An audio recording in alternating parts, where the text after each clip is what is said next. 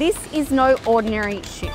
I'm standing on the bow of what's soon to be the world's largest electric ferry. It's being built here in this shipyard in Hobart, Tasmania. A long way from its final destination in South America.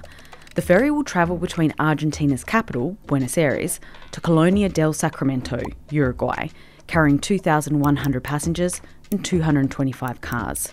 It'll transport commuters 30 nautical miles, or about 55 kilometres, across the River Plate 3 times a day. To make the hour-long journey, it's going to need some serious batteries. There's over 5,000 battery modules that weigh 280 tonnes. That's the equivalent of about 860 average-size electric vehicle batteries. Can we go in and have a look? Yep, certainly All can. right, after okay. you. No worries, thank you. That's me.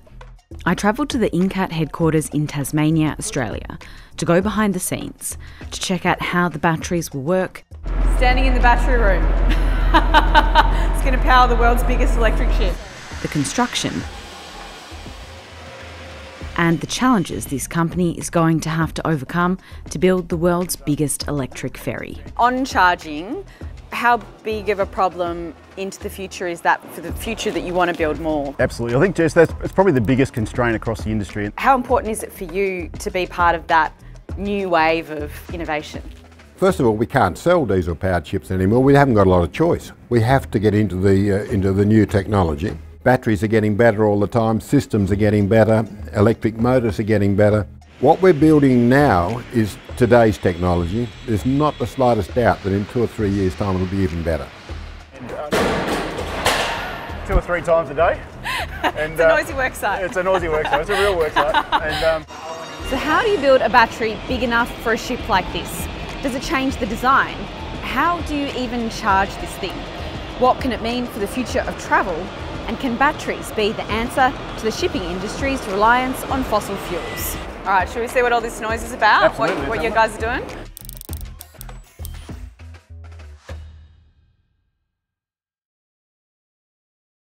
And now behold the crowning triumph of transport. Over the centuries, ferries have evolved from using paddles to steam engines to burning harmful fossil fuels like diesel and gas. Can the humble ferry go all electric? You may be wondering how a tiny island at the end of the world came to be at the forefront of electric ship innovation. It's all got to do with Robert Clifford, That's the boat we're building right now. a pioneering shipbuilder. His ferries first came to fame in 1975 when Hobart's bridge collapsed. A complete span was ripped out of the bridge by the 11,000-ton freighter Lake Illawarra, now lying at the bottom of the River Derwent. We had 2 small ferries in operation and we quickly built 3 more ferries. So we were able to carry 9 million people through that period when the bridge was down. But when the bridge was restored, we effectively had to find a new business. And he's been pushing the boundaries on fast, lightweight ferries ever since. We're one of the leading shipbuilders in the world with lightweight construction. And lightweight construction and electricity go together because less power is needed. Not only less power, but most importantly, less charging time when the ships are in port. And how big of a risk is it to go all in on the fully electric ship? I don't see it as a risk at all. The risk would be that if we tried to stay with fossil-powered fuels, we would run out of the market. That's the big risk. When the people see this particular next ship on the water, they will be basically shocked by the size of it and the capability of the ship. we're looking at Incat's Hull 96, which is going to be the world's largest electric ferry. When Hull 96 was first commissioned, it was designed to be powered by another fossil fuel, gas. The design had been done and the engines ordered, but then the pandemic hit, putting a pause on construction and a change of heart from Incat's South America customer, Bus, who decided they wanted an electric ship. How hard was it to change the design to battery electric at that point? Is it much of a change in the actual boat? It's a really significant change in the systems within the boat. The structure itself reasonably similar, but the actual systems in the boat, so the energy systems, the propulsion systems, the control systems, entirely different. So it was a significant redesign. You might be wondering how the weight of a battery for this ship compares to a diesel engine. Compared to a traditional diesel engine with fuel tanks, it's slightly lighter. So we're actually saving weight. I'm surprised. I think most people would be surprised that the electric batteries are lighter than the diesel engine. Yeah, absolutely. Batteries are heavy pieces of equipment, but think of 8 diesel engines and all the fuel tanks we need to power those, compared to the batteries themselves, which are charged from the shore side every time the boat docks. Stepping on to the new electric ferry here, one of the really important things is the weight.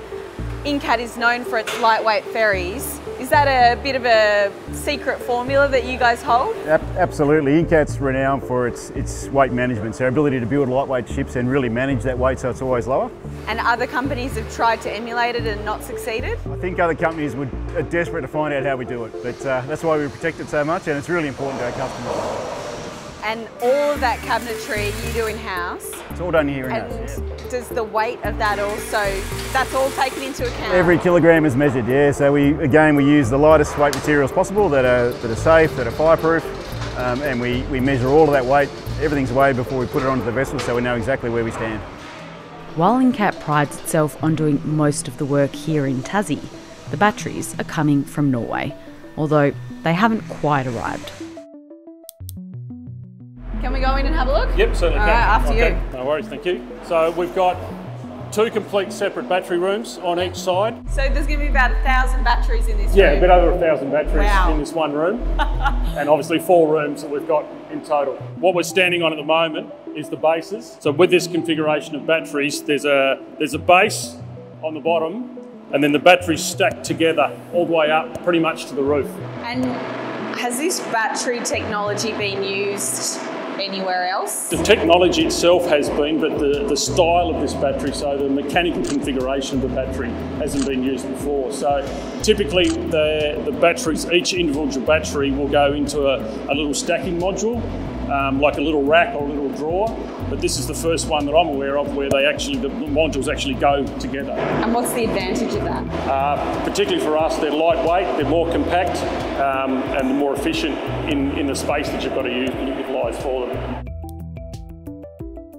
The ceiling at the moment, when it's finished, it'll be a glass atrium ceiling. Then there's the charging infrastructure.